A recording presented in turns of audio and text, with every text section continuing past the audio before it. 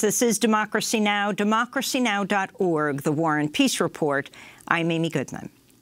Today, we spend the hour with Greta Thunberg, the 16-year-old Swedish climate activist who's inspired millions across the globe.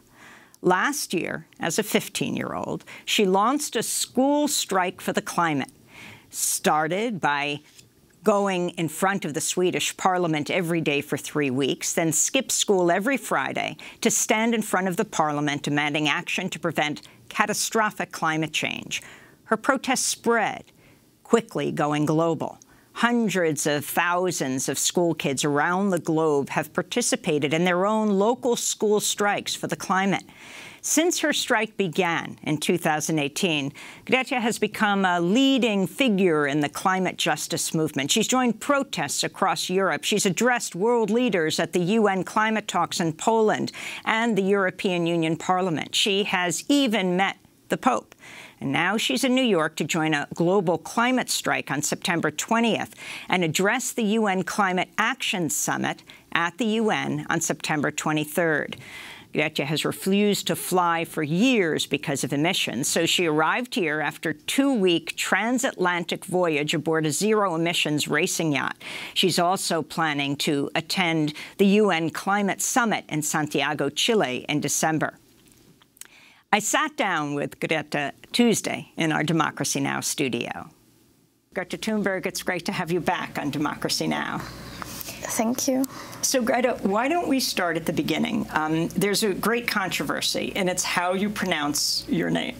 Can you say your full name for us? Greta Thunberg. And that's the Swedish version. And yeah. As you come to the United States, people are calling you by different names. Can you tell us how you sort of adapt? Sometimes it's Thunberg, sometimes it's Thunberg.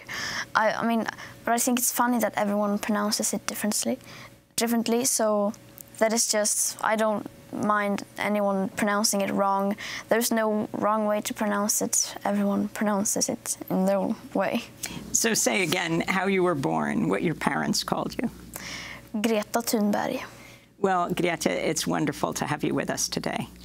Let's start at the beginning, how you got involved with climate action, how you got involved being deeply concerned about the climate crisis. How old were you? I think I was maybe 7, 8, 9 years old when I first heard about the problem. And then, of course, by time I read about it more and more and sort of understood how important it was and how severe this crisis was. And so it was around that age, and maybe 10, 11, 12, I think I became really into the climate movement when I was 12, 13, and that's when I became like a climate activist. I went to demonstrations in my spare time, and I tried to join organizations and movements and so on. And but then I just thought that everything was still happening too slow and that it wasn't going fast enough. So then I just decided that I'm going to do something on my own, and that might not work, but there's a chance it can have an impact, and I thought, why not try?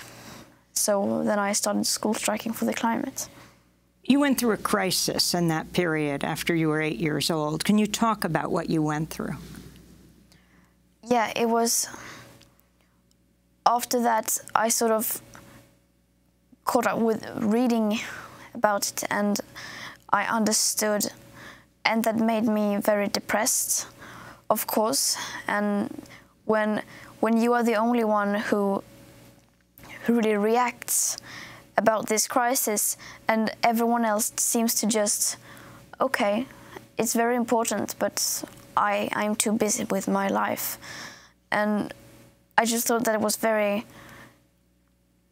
strange that no one else was behaving in a logical way. And so What would that logical way have been? To do something, to step out of your comfort zone, and to realize that, okay, we cannot continue like we have done now. We need to do something drastically, and I'm going to do everything I can to help to push in the right direction. But no one seemed to do that. My parents were just like continuing like before. My classmates, every one of my relatives. I mean, no one seemed to care about these issues except me, and that was a strange feeling. And so you descended into a depression? Yes, it was of course caused by many reasons, but that was, I think, the biggest reason to it, because I just thought that everything is just so wrong, and everything is so strange, and everything is so sad, and why isn't anyone doing anything about this? And so then I fell into a depression, and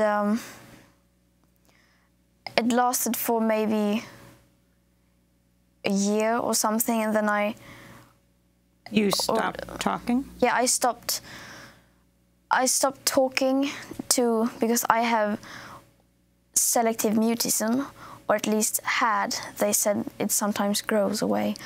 That I only spoke to some people, my teacher, for instance, my parents, some members of my family, and so on. And I stopped eating almost entirely.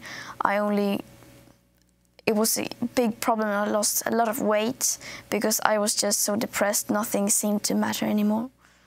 And but then I started to come back, to become better, to feel better. And a reason for that was because I saw that there are actually things you can do, and I realized that I can do things.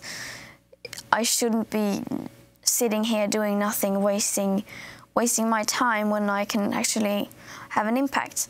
And then I sort of started to become better, and then I became a climate activist, and that helped a lot. And I think the more involved I became, the more involved I got in the climate movement, the better I feel, the happier I feel, because I feel like I'm doing something important, something meaningful. So talk about what happened, what you did about, just about a year ago now. You were 15 years old. You went in front of the Swedish Parliament every single day at the beginning? Yeah. Every school day, not Saturday and Sunday, but every school day for 3 weeks until the upcoming election. And then that was my plan to stop after the election. But then on the Friday, September 7th, that's when Fridays for Future started, because then I thought, why not continue? Why stop now when we are actually having an impact? So then I and some other school strikers thought that we should go on, and we should call it Fridays for Future, and we should be on Fridays. And how did the Swedish MPs respond to you? This 15-year-old girl, teenager, on the steps of the Swedish Parliament all day. In the beginning, they didn't notice me. Everyone just went straight past, and... Were you holding a sign? Yes, a big sign made out of wood. That said? Yeah. It said on it? Skolstrejk för klimatet. And then some flyers I handed out, where it said, we children don't usually do what you adults tell us to do, we do as you do. And since you don't give a damn about my future, then I won't either. So I'm school striking for the climate, and so on. And on the back, I had spent a lot of time writing down facts I thought everyone should know. And I handed out these flyers. And but in the beginning, no one noticed me. Everyone just went straight past. Even when people started to gather there, the politicians, the parliamentarians, they didn't see me, and then to some point it became ridiculous in a way, because I saw them every day first, and then every Friday, and they never said hi. So after a while they started to say like, "Hi, good morning," and I said good morning, but they didn't really highlight it in a way. And then when it became famous, when it became big, then they started to, of course, take advantage of that and say like, we support Greta and the school strikers and so on, because they will always post next to you if that gains them.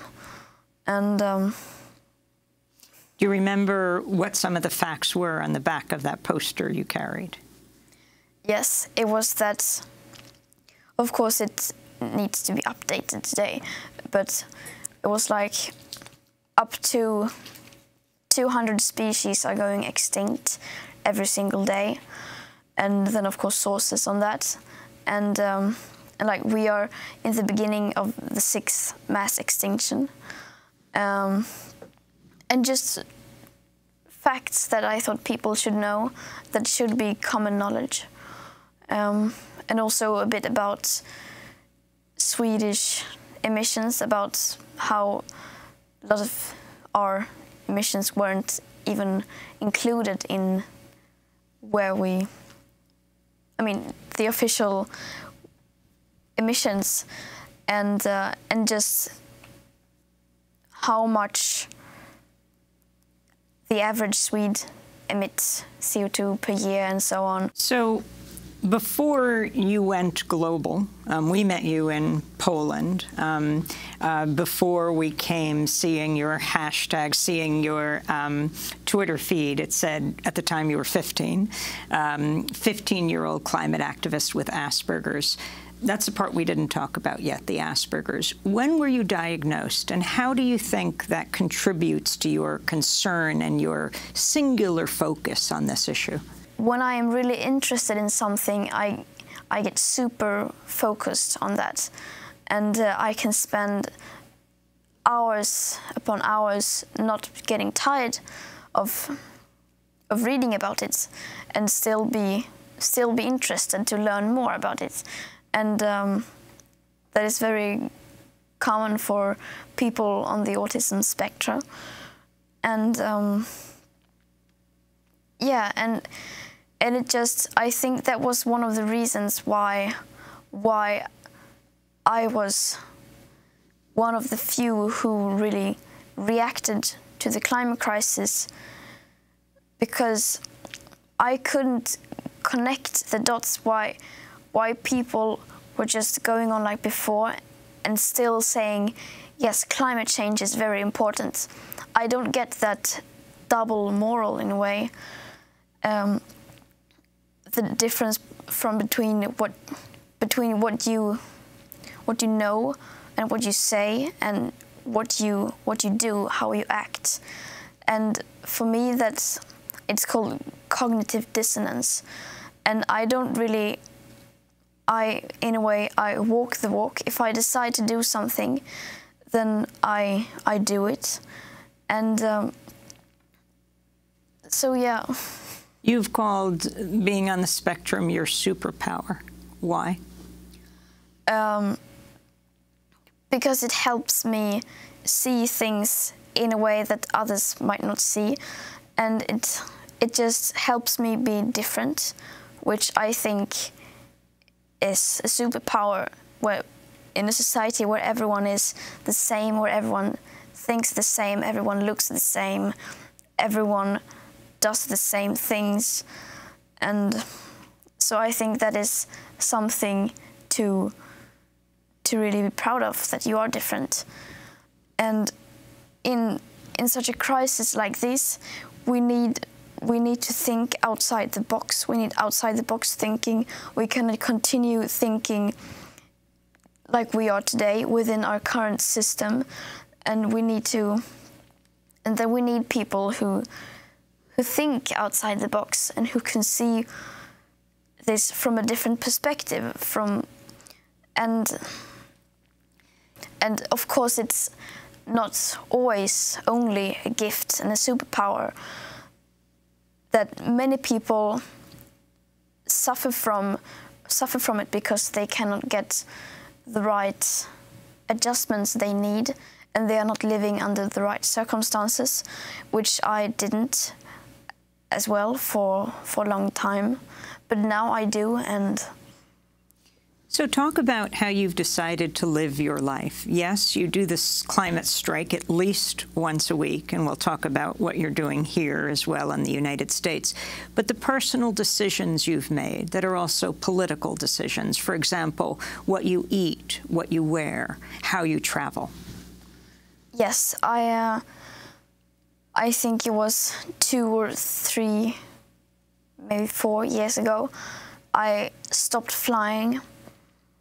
And because that seemed like a big thing to do, because the climate impact of aviation on a global scale, I mean, individually, it has such a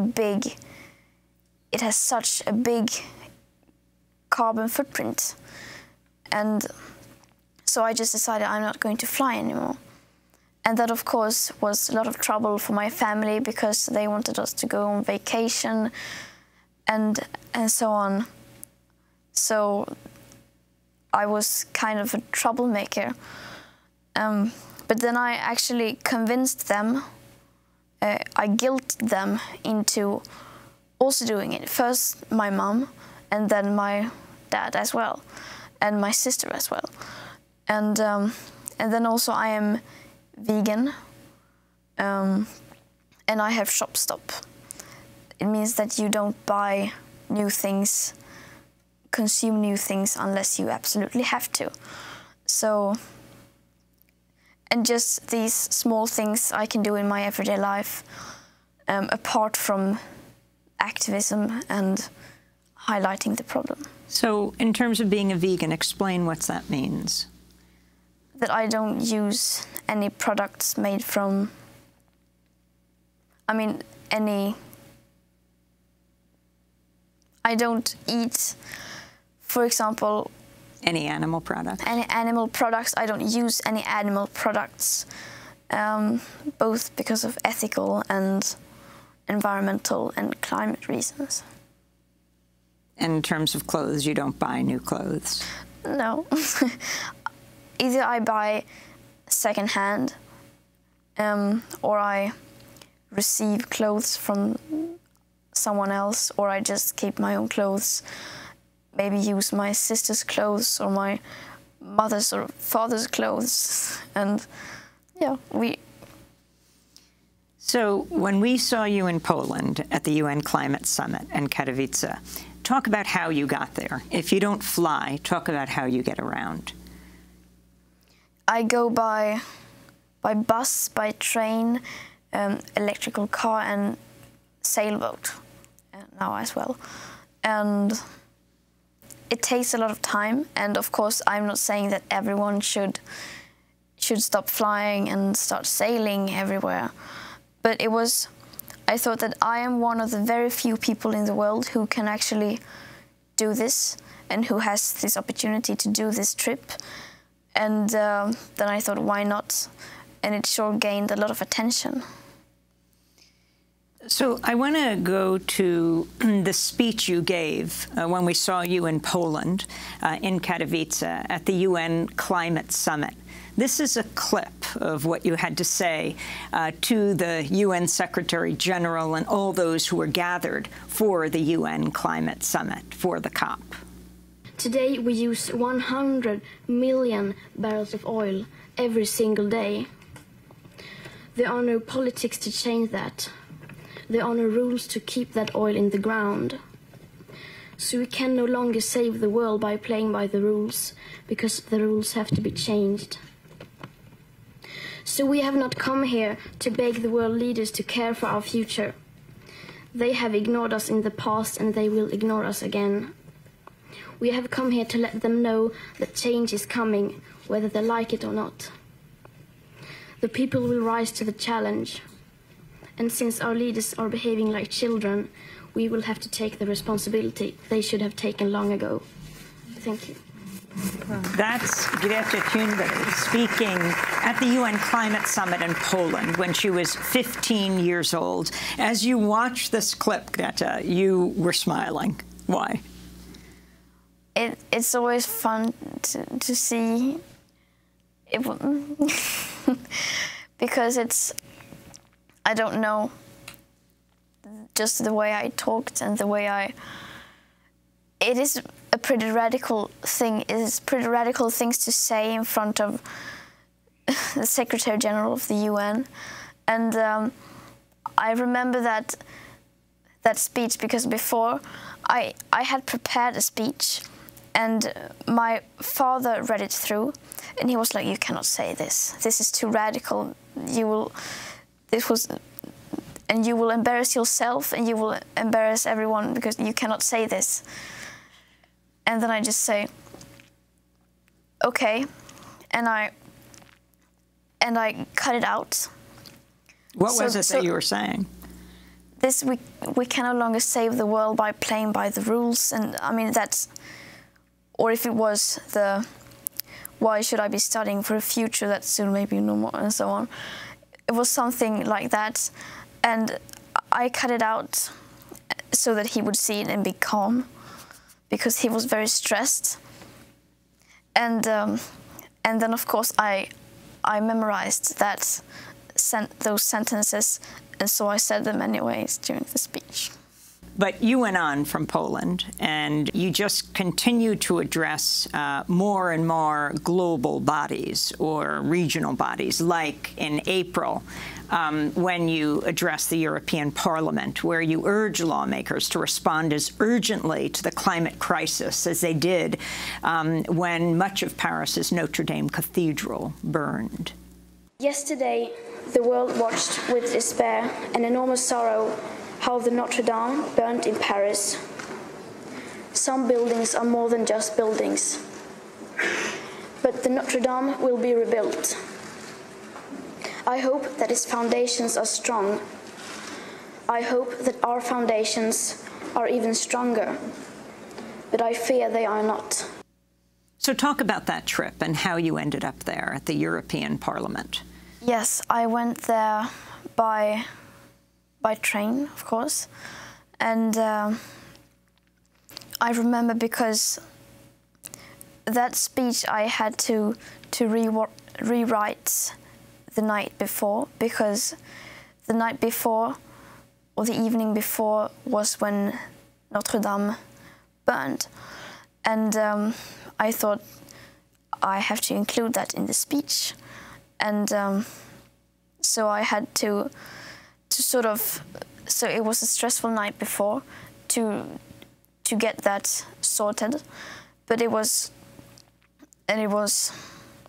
I remember, I think it was that speech, I cried during the speech because it was so emotional with the things I was saying. I was talking about the loss of biodiversity and forests and acidification of the oceans and so on, and I just suddenly became very sad. Let's go to this clip.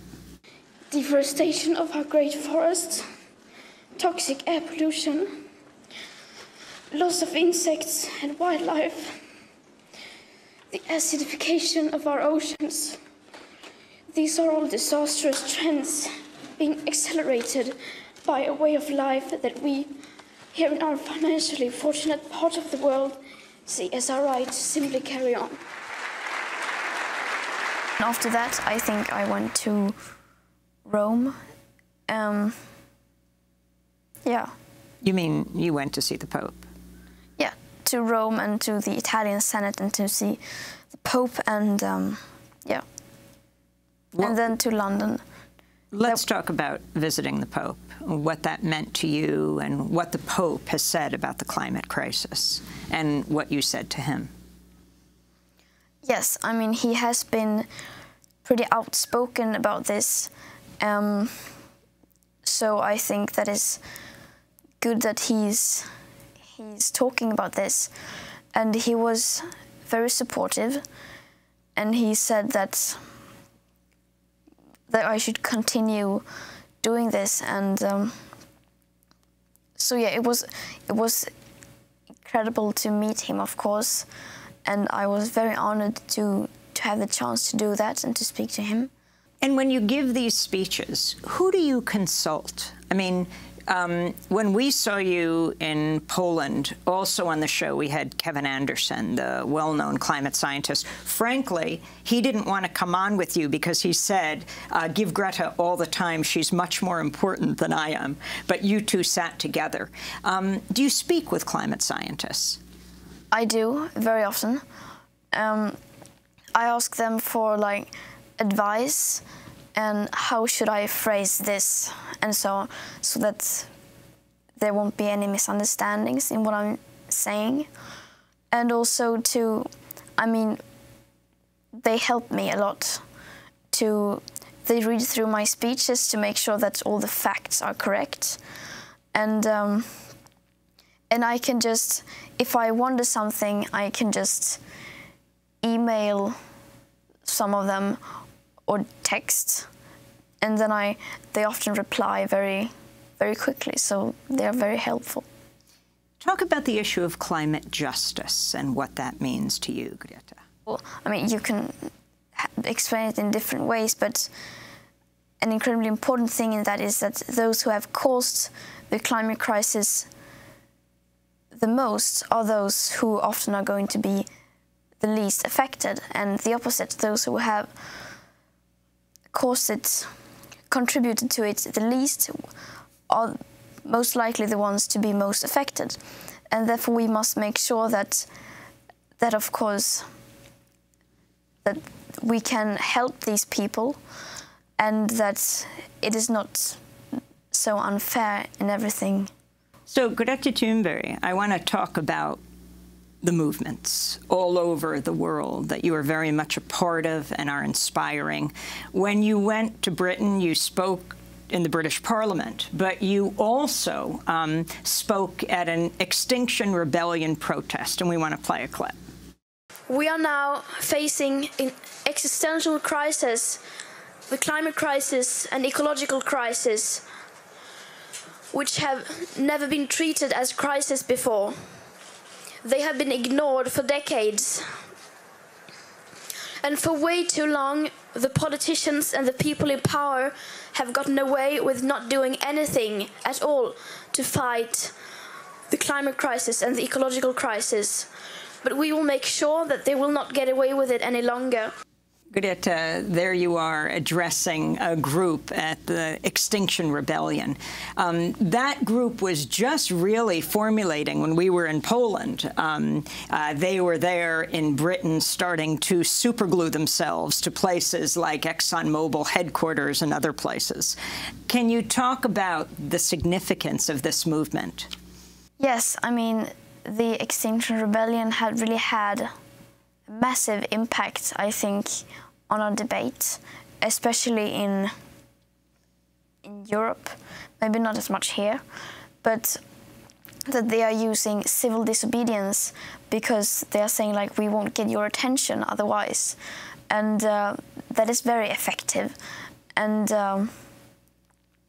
so it is really incredible to see what they are doing, and it's that, along with Fridays for Future and many other movements, countless of other climate and environmental movements, I think we work together very well, and I think that we together have succeeded in making this a priority. It feels like people are slowly starting to wake up a bit more, and it has become more important for people, the climate and ecological crisis. So I think that is very good. Of course, it's not enough. Of course, it's way too slow, but it's still something. with Greta Thunberg, the 16-year-old Swedish climate activist who's inspired millions across the globe to demand action to prevent catastrophic climate change. Ahead of the UN Climate Action Summit she'll address later this month, Greta arrived in New York after a 2-week transatlantic voyage aboard a zero-emission sailboat. I asked her to describe the journey. I got here on a sailboat, emission-free race sailboat, and it was actually a very good experience. I wish more people had the opportunity to do it because it was incredible. And you might think that it was scary and hard and rough, but I didn't feel like that at all. I was very lucky. I didn't feel seasick at all during these 2 weeks. And we went very fast. We hit 30 knots, I think, 2 times. And that is very fast for a sailing boat. And what was it like being out at sea? I mean, this was completely new for you. Describe the experience. Most people never take a journey like this. Before I went on the sailboat, I chose to not have any expectations, because I just thought that I just do it and enjoy it on the way. But it was actually not that bad. You never got seasick? No.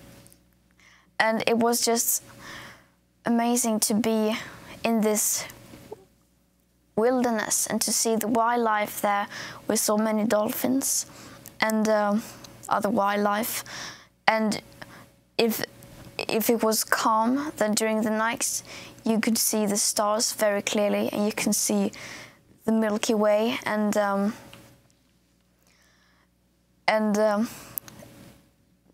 yeah.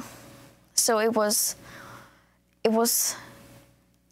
it felt very good to be disconnected, to not have contact with people outside, unless through, satellite phone and so on.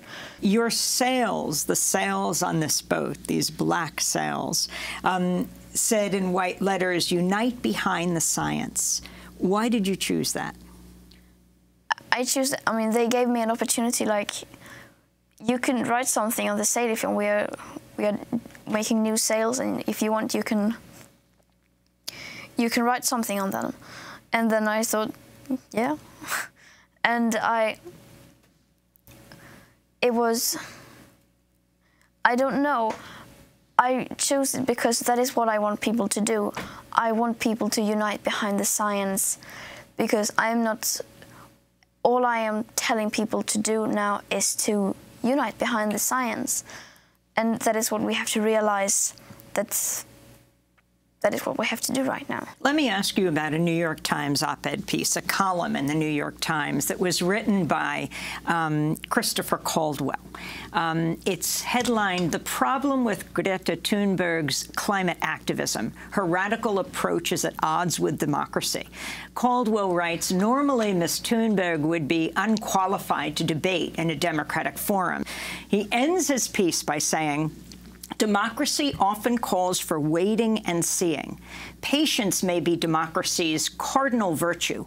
Climate change is a serious issue, but to say we can't wait is to invite a problem just as grave," he says.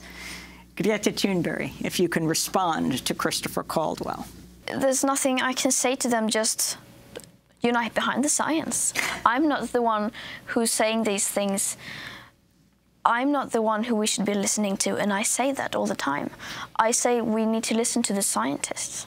And he ends by saying, we have to wait. Yeah, we have waited 30 years, and I think we have been patient and been waiting and seeing in 30 years, and I think it's time to actually realize the urgency of the problem and to do something. It may shock people to hear that you are getting slammed on Twitter, also praised to the heavens by millions of people. But what do you think that means when you get slammed? I mean, you can see it in different ways. Of course, it's sad that people spend their time doing this when they could be doing something good instead. But you can also see it as something positive, that it means that you have an impact, that these people feel like they feel threatened by you, and that means you have made a difference. And I think this movement has made a difference. Otherwise, they wouldn't be spending their time trying to discredit us and to mock us. I'd like to talk more about the attack on climate activists. I want to turn to the UN High Commissioner for Human Rights, Michelle Bachelet, the former president of Chile, talking about the attacks on climate activists, including you. The Office and Special Rapporteurs have noted attacks on environmental human rights defenders in virtually every region, particularly in Latin America. I am disheartened by this violence and also by the verbal attacks on young activists such as Greta Thunberg and others who galvanize support for prevention of the harm their generation may bear. The demands made by environmental defenders and activists are compelling, and we should respect, protect, and fulfill their rights. So that's Michelle Bachelet, now the UN High Commissioner for Human Rights. She was the president of Chile, which will be hosting the UN Climate Summit, the COP25 in December, where Greta will be. It was going to be Brazil, but they withdrew their invitation to host the COP because of the far-right climate change denying President Jair Bolsonaro. Greta, if you can talk about what Michelle Bachelet said. She singled you out, talking about climate activists and attacks on them. But so many climate activists feel under siege. And also talk about your plans leading up to COP25, the UN summit, as you make your way through the Americas. Yes. Many climate and environmental activists are being attacked, and they are being, in some cases, even killed. And so I'm not the one who we should be focusing on in these cases, but and it's just horrible that you are trying to stand up for something that should be taken for granted, a living world and a functioning climate, and it's just unbelievable to see what some people have to go through. And of course, I know many activists, young activists especially, that are being attacked on the internet and are being lied about and being mocked, sometimes by elected officials and by respected journalists. And I don't understand how you can attack someone like that. And I mean, sometimes these activists get sad because of it, and that of course impacts them in a way that they feel like they cannot continue, and that is of course what they want. That is the goal of these attacks. So and the other activists who we support each other. We just have to comfort each other and to be there for each other and to say, like, don't care about these people, because all they are doing is their goal is to waste your time and to make you tired of this and to make you want to stop, because what you are doing is actually good. You just recently tweeted that Amazon workers, 900 of them, based in Seattle, it's the first time ever, they're going to also strike on September 20th. Yeah. What does that mean to you? To me and to the movement, it means incredibly much, because we have lots of unions who are planning to strike. So, I mean, adults striking from their work, and that is so incredibly important to show that this is not just for children or teenagers, this is for everyone.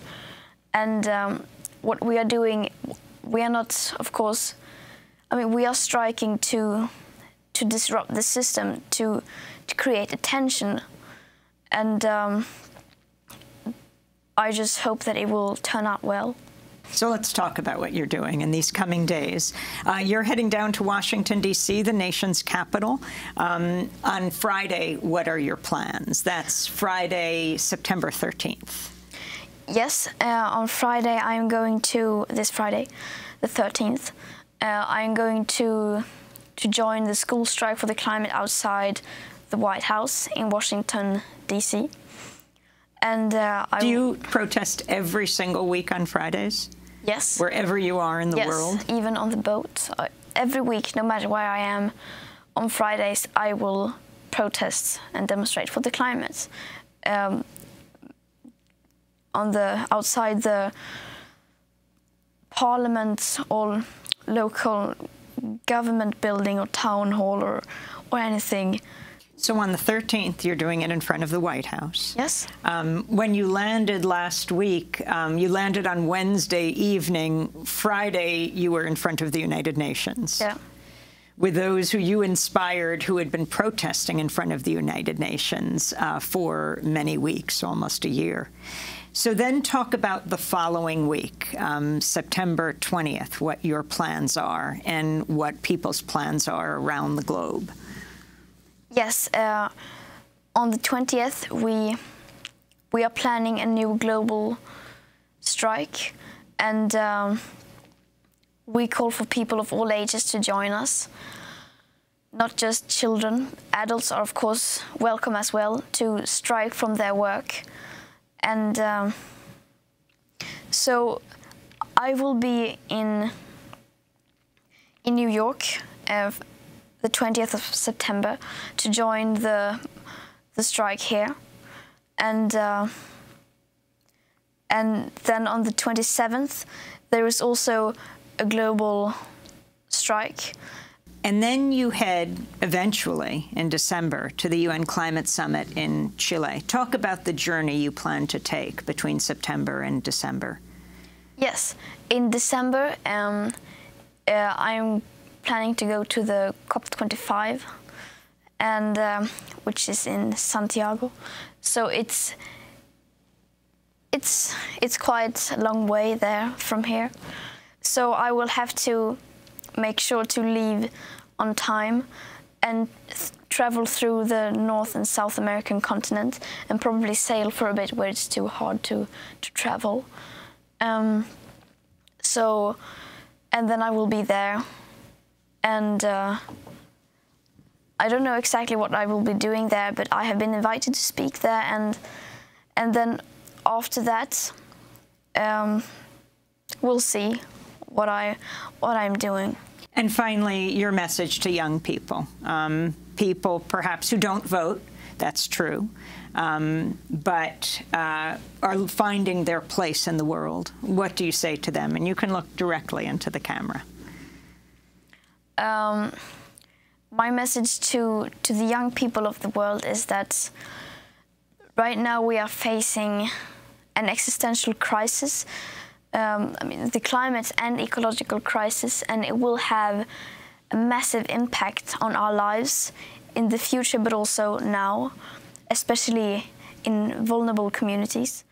And I think that we should wake up, and we should also try to wake the adults up, because they are the ones who, their generation is the ones who are mostly responsible for this crisis, and we need to hold them accountable. We need to hold the people in power accountable for what they have been doing to us and future generations and other living species on Earth.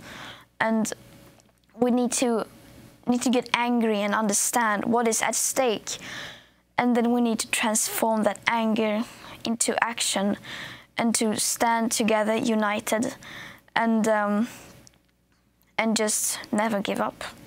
That's 16-year-old Swedish climate activist Greta Thunberg in her first extended broadcast interview here in the United States. She'll be protesting in front of the White House on Friday, then taking part in the global climate strike on Friday, September 20th, here in New York. On Monday, September 23rd, she'll address the UN General Assembly at the UN Climate Action Summit, and she'll be at the UN Climate Summit in Santiago, Chile in December. Democracy Now! Will be there as well, covering all of these events. That does it for our broadcast. Democracy Now! Produced by Mike Burke, Dina Guzder, Nermit Sheikh, Carla Wills, Tammy Warnoff, Libby Rainey, Sam Alcoff, John Hamilton. Special thanks to Robbie Karen. I'm Amy Goodman. Thanks so much for joining us.